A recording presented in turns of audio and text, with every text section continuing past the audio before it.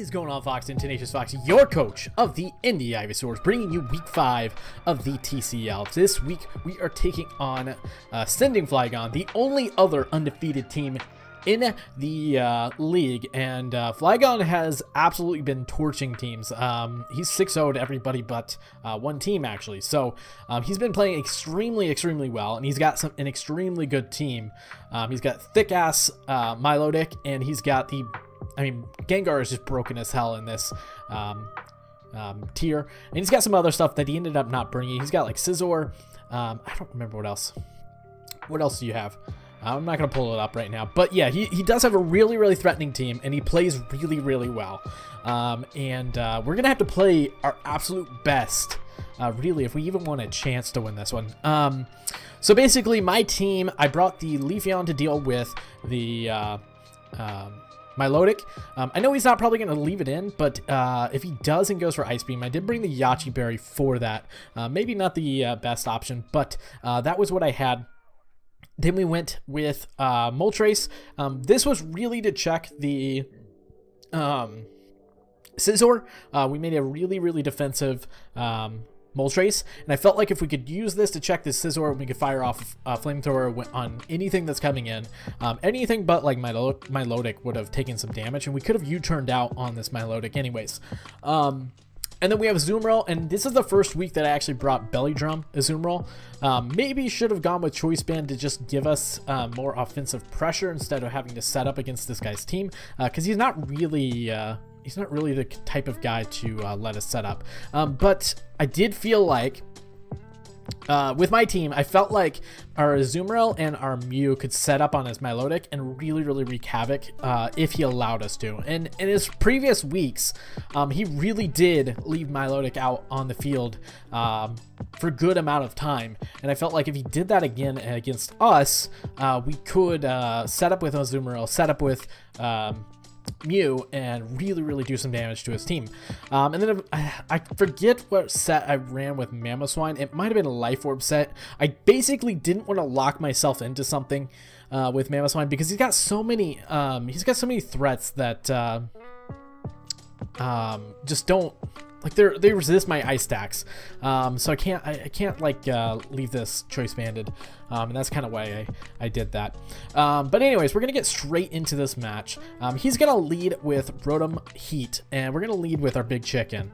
I can't remember what I thought he would lead with, to be honest with you, because this has been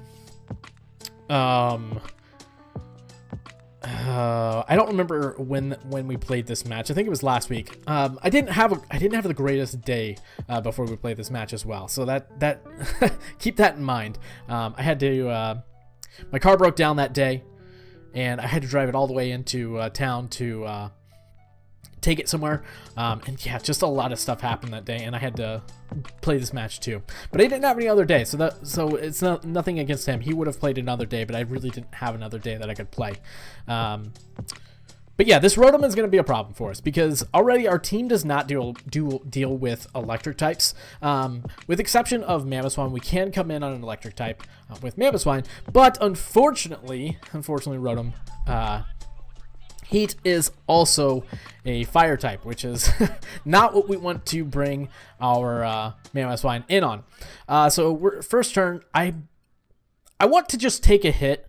I feel pretty confident that I can take a hit with Moltres. So I'm going to let him Volt Switch on me. And I'm going to, I believe, a U-turn here because I want to get momentum here. And we're going to go into Leafeon. We're going to find out that he's competitive. His competitive Flame Orb, so he hasn't run that at all this season as well, which is just goes to show how physically offensive our team is compared to his physical defense, and that's why I felt like I had a good matchup here. And I go for the Leaf Blade right away. We're gonna switch back into Moltres because I'm seeing Moltres as a mon that I really don't need since I didn't see the Scizor. Which is probably naive of me, but I didn't have anything else to switch in on this. Rotom Heat was something that I kind of overlooked in prep, and it running Reflect here, I definitely overlooked this because while our team is very physically offensive, Reflect is actually really, really good against us. Really good. As we're going to find out. Very, very good. I'm going to let him Volt Switch out. I'm hoping that he gets a low roll. Unfortunately, he does not. I can't remember what his set was. But we're going to go to Hitmonchan. Basically, I made my Hitmonchan able to take a hit from this Gengar. Hitmonchan maybe was not the best bring here. I think Drapion probably had a better matchup against Gengar, and we could have fired off knockoffs and got rid of items and whatnot. So that might have been a misbring for me, but I really, what I wanted, and the reason I brought this, I wanted to keep hazards out on his side and not worry about the hazards on, or get rid of the hazards on my side and take away the hazards on his side. But that ends up being a mistake, because if I brought something with Defog, we could have gotten rid of this Reflect a lot easier. And this Reflect really, really does cause problems for us. We're going to go for the Thief.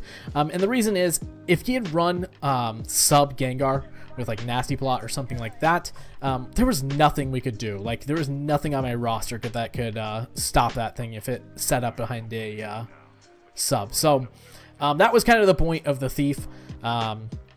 I also did run this Aguavberry, and I ran my Azumarill Aguavberry too, and I misread. I thought they held at 50%. I really thought they healed at 50%. We're going to switch in Leafeon. Already, I'm noticing that this Reflect is a big problem. I'm going through my calcs, and I'm like, oh man, all these attacks that I knew were going to do about 60 or 70% are now doing about 35%, which really, really limits my offensive threats. Because even Leafeon in this game, other than Rotom Heat, Leafeon can actually hit really hard with this Leaf Blade. Which he does switch in the Gengar, which I go for the Yawn, actually. Yeah, I went for the Yawn. I thought he would bring in the Rotom Heat, to be honest with you. I did think the Rotom Heat was coming in, and I didn't want it to stay in, so I went for the Yawn. But he does bring in Gengar, unfortunately. So he brings in Gengar, and then he brings in the Rotom Heat, which is really unfortunate. We're going to switch in Hitmonchan, and now we have a bad situation because we have this Rotom Heat against our Hitmonchan, and he's going to be able to set up another Reflect.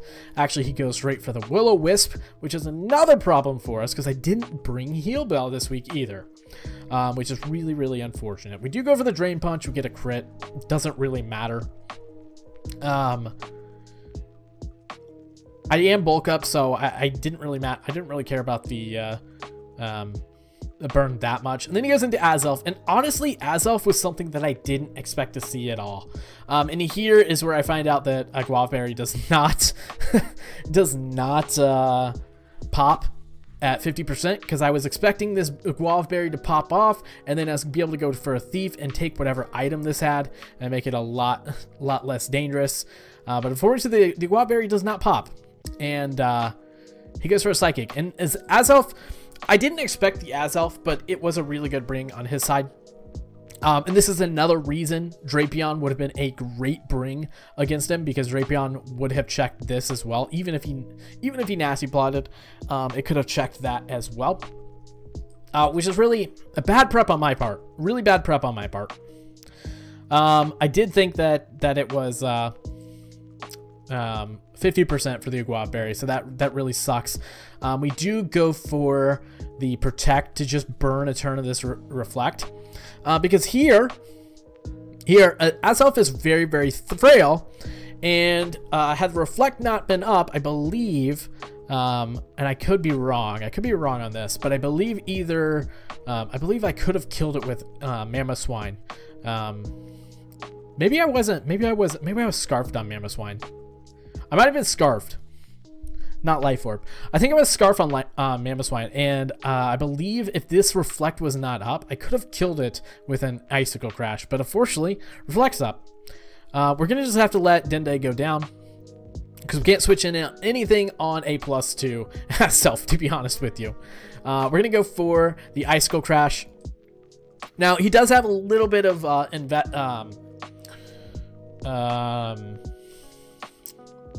investment on this. He does have a little bit of HP investment, and I thought this was a low roll, or I wasn't sure if it was a low roll based on like calcs and stuff. So I went for it again because I thought maybe it was a low roll. Unfortunately, we get the same exact roll, and he brings in Milotic. 2 min rolls. Yeah, it wasn't min rolls. I think he said it was a mid roll based on his set. Milotic is a huge problem. I don't think we can actually kill Milotic now. He does a really, really good double here. That was a really good double, to be honest with you.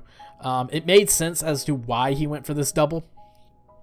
Really, really made sense because Milotic, he does not want to keep that in on anything that we have, and he had to reflect up anyway. So, yeah, we're gonna switch back into Swiner.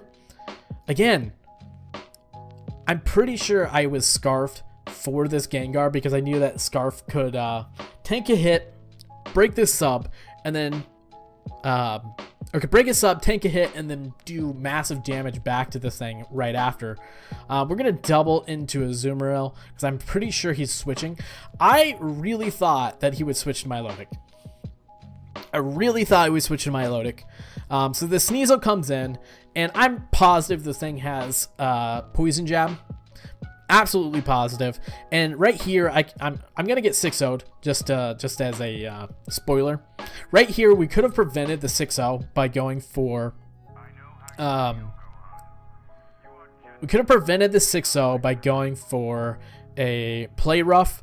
But honestly, at this point in the game, my only chance right here in the game is he just absolutely F's up and switches out. And we go for the belly drum, and that's my only chance, is that he misplays here. So we go for the belly drum. He goes for the poison jab. He gets the poison, of course. He does get the poison. Unfortunately, we go for belly drum, and we're obviously not going to. It's not going to pop because we're under half.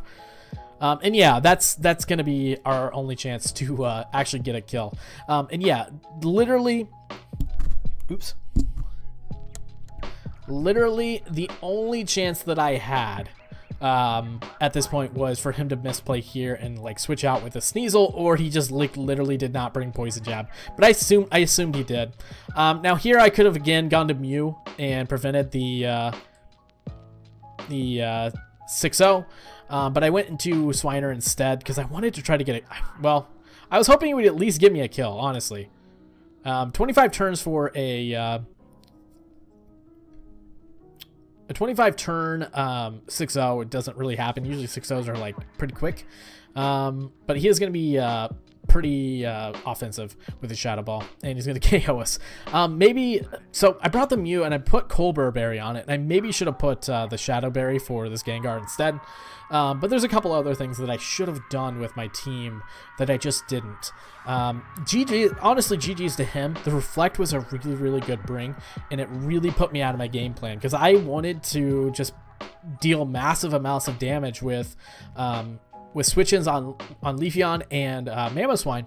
And I maybe should have brought the Azumarill as a Belly Drum set. Or not Belly Drum, as Choice Band set. And that might have done a little bit better against this team. Yeah, I think it would have. Because I think Play Rough, even like... I think Play Rough, Banded Play Rough did a lot to this Milotic, even if it was competitive. But yeah. Yeah, that was the match. Unfortunately, we played our worst game of the season. Not to take anything away from him. Obviously, he played well. He made a pretty good double, and he made the right calls in most situations. The switch into Sneasel, I definitely did not expect. I really thought he was going to go to Milotic. I thought he was going to give me a chance there.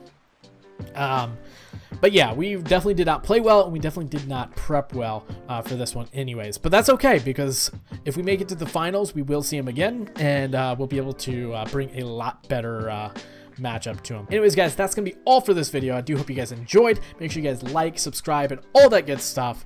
As always, Fox out.